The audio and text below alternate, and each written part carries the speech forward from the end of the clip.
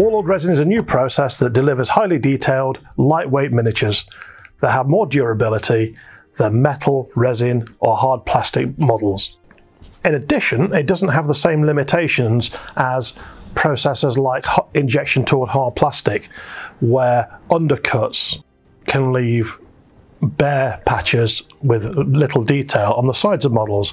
Warlord Resin can handle that, and what you'll find is that the detail is on a par, if not better than, metal figures.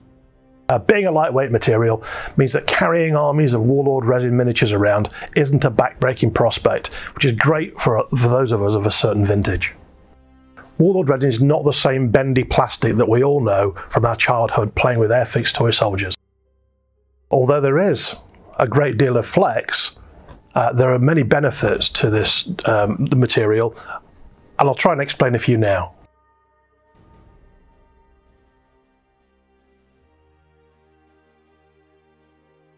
Fragile areas of miniatures like bayonets, sword tips, spears not only won't break and snap off during gameplay, but the material has a great memory and it will reform back to its original state if bent. Here we have some Warlord Resin spears from our SPQR Celt Cavalry. As you can see, they can be given quite a lot of abuse, without snapping as a hard plastic spear would, nor bending and potentially breaking through the stress points of a metal spear. We have all played games with miniatures of spearmen or cavalry where the lancers have bent, and it takes away from the majesty of the game, but as you can see here, they keep fantastic memory. Another great feature of Warlord Resin is that once painted, the paint will not flake or crack, even if you bend the model in two. One of the great features of Warlord Resin is that you do not need to undercoat the miniatures unless you really want to. This model has no undercoat. This model has a brown undercoat purely as a base coat. It really doesn't affect the overall look. It doesn't matter how much abuse you will give them, paint will not chip off. If you did this to a metal miniature, no matter how heavily varnished, paint will want to chip off raised areas. As you can see, they take quite a lot of abuse. If you did this to a metal or resin or plastic figure, the barrel would likely snap off. Being a new material, and one that we're not accustomed, we need to look at it and handle it in a different way than we would do with more familiar metal, resin and hard plastic materials. Where excess material is often removed using files on metal figures, with Warlord Resin models, a sharp craft knife would do the trick.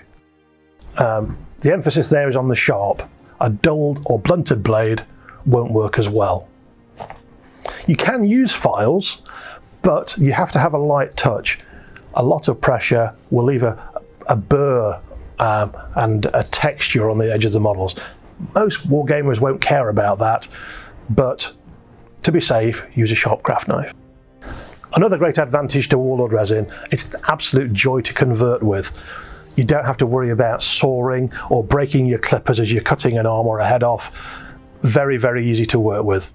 Our entire Judge Dredd and SPQR range are made using Warlord Resin. And moving forwards, our forthcoming Victory at Sea game will also be using Warlord Resin.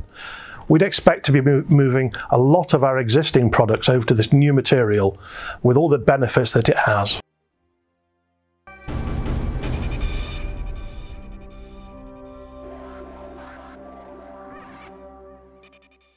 Hi, my name's Max and today I'm going to be taking you through how to work with Warlord Resin, clean it up and get it ready for painting. So first off, we're going to be taking a look at how to remove flash. Flash is just a normal part of the modelling process.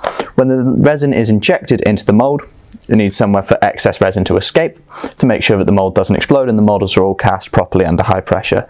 To remove these, simply get your sharp knife, make sure you're careful with these, apply it to the side, don't use too much pressure and simply cut them off. Applying too much pressure and you risk breaking the blade, but as long as you do this carefully there is no risk imposed. Do this over the course of the whole model and you'll end up with a nice finished model. Another part of the modelling process in the production of them is mould lines. This is where the two moulds meet together and cause a little line where the material seeps through. To To get rid of these is pretty simple. All you need to do is, for light mould lines, you face your blade 45 degrees away from the model and back scrape. Some models, like this one, we've chose this one has a particularly bad mould line. You just want to go forward and very gently and carefully cut away from the model like that. So just get little files off and just keep going until the surface is smooth and evened out, and then just finally back scrape it a little bit just to get it back to normality, and then there, good to go, ready to paint after being sprayed. So for Warlord Resin models, you're going to want to use a type of super glue, which you can buy at our web store, to put these together.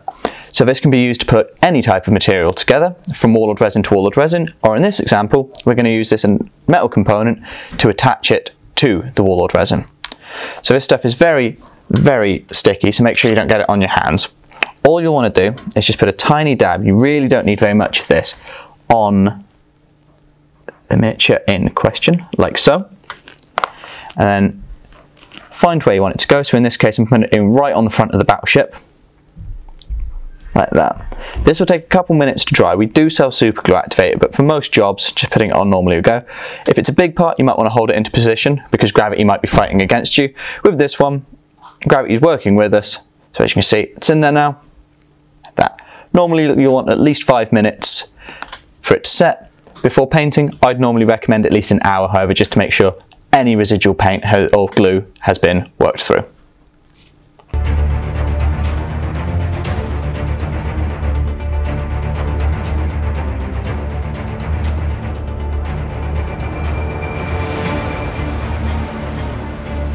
We now have a range of products in Warlord Resin, which can all be ordered through our web store at www.warlordgames.com.